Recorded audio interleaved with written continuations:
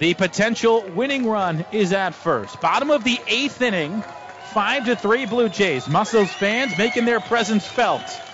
Rosario, the tying run, takes his lead. Churchill comes home, and it's cranked out to left field. It is high. It is far. It is gone.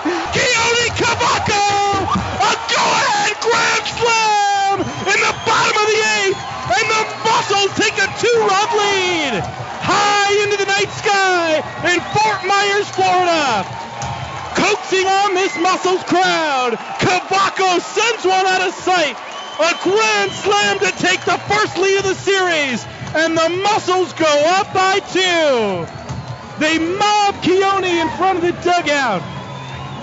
His biggest swing of his professional career over the berm in left field, an absolute no-doubter.